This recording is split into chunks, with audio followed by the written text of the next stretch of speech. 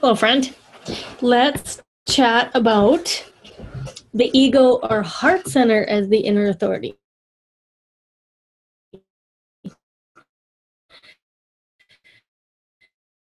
Now, this one's kind of really powerful. You know, everybody's powerful, but this one, it just has this other just nuance to it. So let's take a look here at the heart center. So first, again, want to just review inner authority. If you've been, if you've listened to earlier ones, you can kind of fast forward through this if you want. I usually never say the same thing twice, but inner authority is the way for you to listen to your own consciousness field. And like I said in the other videos, I am well aware that we come from this one, and we're all connected to the consciousness field. However, you came here to have a differentiated, individuated life. And that differentiation and that individuation provides you with your own correct decision making. And it comes from within your consciousness field in your physical body.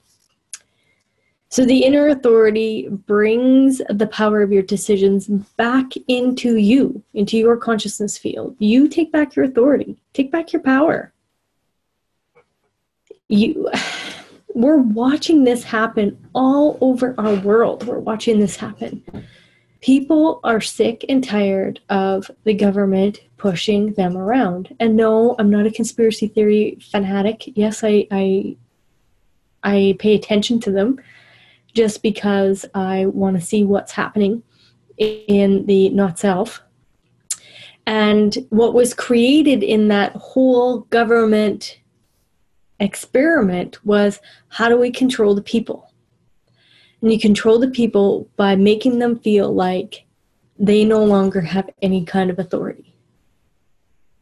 You know, they made up all these rules and regulations and laws and money and whatever else you want to call it. They made it all up. Now you can bring back your authority into you and create and make up your own life. So the inner authority empowers you to live your own individualized life. You don't have to conform. None of us have to conform. Yeah, do I in some sense? I guess I probably do. We don't have to. You know, we don't have to conform. And there's a huge movement to this individualized life. So inner authority elevates self-actualization. I don't think I've said that right in any video. To a place of pure awareness. Like, you get to see the movie. You get to watch it. You get to see and have a real aha moment for yourself. And inner authority assesses what is correct for you. It's not about the outside authorities. It's not about that. What's correct for you? And when you're not using the not self to make decisions, how do I want to say? The not self can be a harmful place, really. It's not nice, it's nasty, it can be mean. And when you're coming from a place of true self, and really from the light of love, and I get it, we're a duality, we need both, right? We need both, and human design kind of puts us kind of in the middle and allows us to play on the fulcrum right here instead of teeter-tottering way out here. But it assesses what's correct for you. The inner authority sets out the movie so that you can watch it. Because if you're in your head, in the not self, it is like trying to look through a dirty windshield. You know, trying to look through a lens that's completely scratched up and distorted. Inner authority allows you to, allows for that, it to be, you know, clear, so you're completely aware. Inner authority is the composer of the instrument you came here to play through. your definition is your instrument. That is your tool, your instrument to use to play your note in the frequency field, in the vibration. And, just imagine a guitar, right? You're strumming away, and what the not self does is it starts putting crazy glue on the strings, taping them down. No, we don't want you to pluck on that one, so we're going to tape that one down. And then all of a sudden, the music's distorted, and that's kind of what the not self does.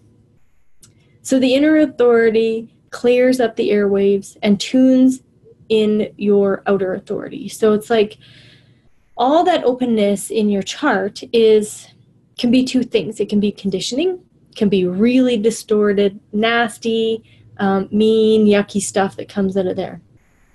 Or it can be a place of ginormous amounts of wisdom, ginormous amounts. When we just let the information field flow through us and then use our interpreter, our true self, to then understand the wisdom, right? And then we get to then go, okay, well, here's what I'm experiencing in the wisdom. And you get to share that with other people and be that outer authority for others. Our minds are not our authority, but they can help other people through our experience. Something that doesn't really entice me is to throw a parachute on my back and jump out of a plane. Maybe there's some fear in there, possibly, but it doesn't. There's no movement to go towards that. There's no manifestation or creation happening behind that. But there's lots of people that love it and do it more than once. So I can then gain wisdom through their experience. I'm not actually having the experience, but really when I look at the whole thing, yeah, I kind of am, because we're all connected. But I don't actually have to have that experience because it's not something that I move towards. I don't have to have every experience on the planet. I'm not built for that. I'm built to have the experiences that are right for me through my inner authority. All right, so the heart and the ego. So there's actually two types here that can have this as a definition. So first we have our manifestors, and the heart needs to be connected to the throat in order to have a manifestor, or a motor, okay? But because we obviously don't have the solar plex, we don't have the sacral, and we don't have the root, all we have left here is this motor. So this motor can go directly to the throat here, or it can go up through the channel of the competitive channel, or it has to flow through there and then up through one of these channels to the throat. Can go either way, so it can be direct or indirect. So I live with an ego manifestor, and his is indirect. So it comes from here, goes up through his identity, and then up to the throat. And what's really interesting in this configuration is those manifestors, what you're going to notice is that the I will statements and the action of the I will. There's will behind the action. And I noticed that with my husband is I listen to what he says, and when he says, I will do blah, blah, blah, he does it. There's always action behind it. But if he's kind of, if he's in his not self and his head, creating some kind of BS story, I know immediately that it's not true. Because there's no I will behind it. There's no willpower. There's no commitment behind it. But when there's commitment, that's his inner authority. That's his true self speaking. So it needs to go from the motor directly or indirectly up to the throat. And it all has to be connected if you have an ego manifestor.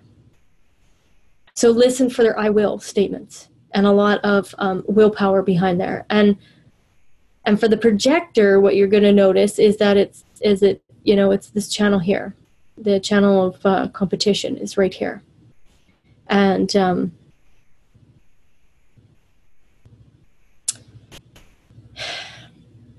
for these beings,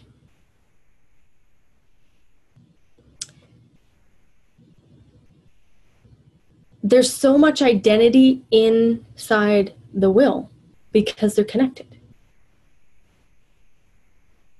And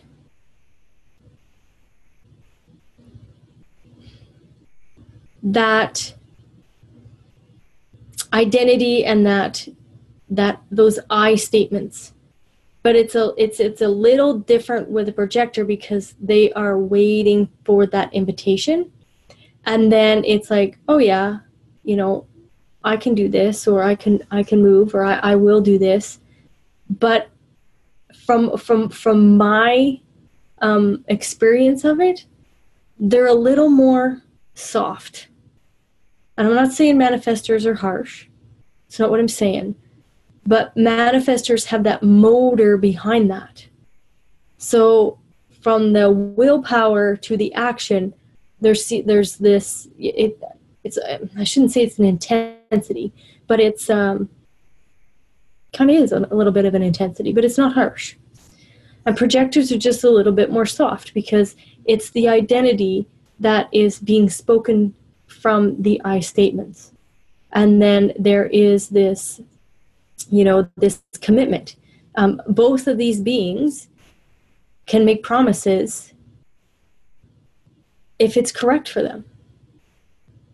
If the ego or the heart center is defined in anybody's chart and you're making decisions correctly, commitments are, you can easily make a commitment and make a promise because your inner authority is there, and then it's backed up by the heart center.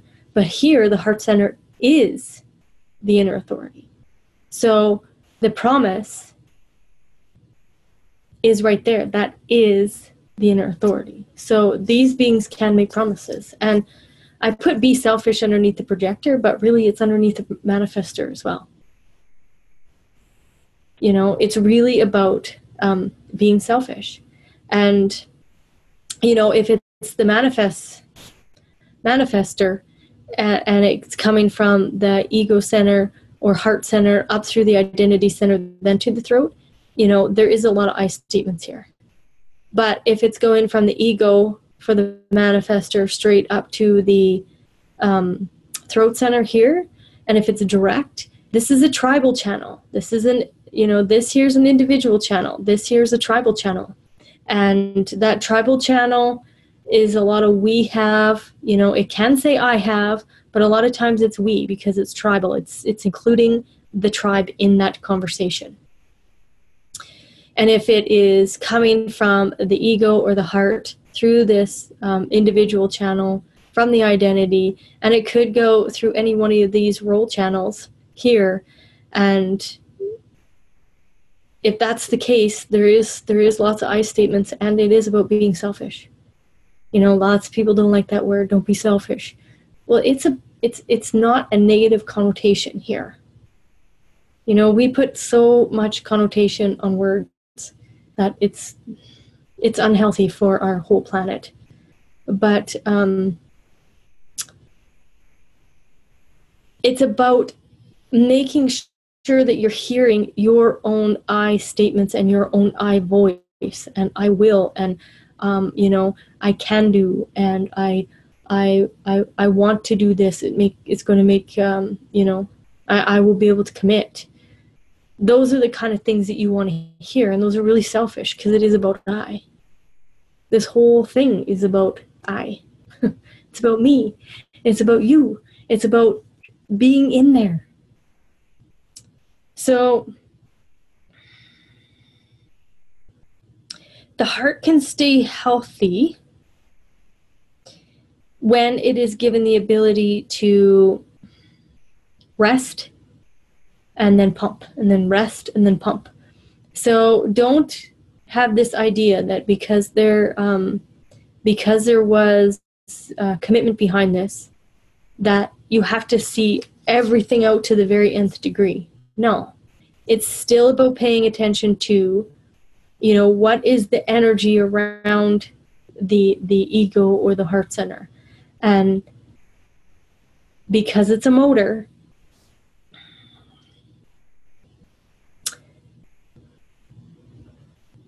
if there is no more commitment there, and say something is only halfway through, that's okay. And if you're like, I'm tired, I need to stop now and hand this over, or someone else can finish it, I just can't go on, that's perfect. That's okay. Just because the commitment was there doesn't mean that it has to be, drawn out to the nth degree. That is what's unhealthy. The heart also needs a rest, and so do, ego manifestors and ego projectors. So trust that, when the invitation is there, you're going to hear yourself, and it's going to sound quite selfish, because it is about I.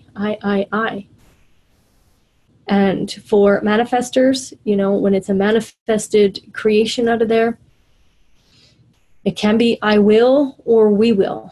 We have, I have, those kind of things, depending on if it's direct or indirect. And just remember that there's commitment behind there, but the commitment doesn't have to follow through on everything. In your design, possibly, as a ego manifestor or an ego projector, maybe it's not about starting something, maybe it's about stepping into the commitment halfway through and actually finishing it. So it's, either way. And you don't have to feel bad if, there's never a commitment in the beginning, but you can step in the middle and see it out to the rest of to finish it. Or that you step in the beginning and you don't see it out to the end. Those are all little scenarios that the not self mind is going to say, oh, well, you committed, push on, and that's not good for you. So really, don't stress about being selfish. It's okay. Our world, of course, has told us not to be. And let me tell you, that is all shifting. 2027 is coming. And, the cross of the sleeping phoenix is going to be arising. And, the cross of planning is coming to an end. So it's, community is still important. There's no doubt about that. But it isn't about handing your authority to anybody else. It's not handing your authority to anybody to control you. It's about you holding on to your authority. And that makes us all selfish. Anyway, so if any of this intrigues you, you want to look at your design any farther, just know that I have tons of coaching packages, and what's fun is we can mesh and meld and play and do whatever we need to do to create it just for you. There's, entrepreneurial, career, personal, all kinds of stuff, health, wellness.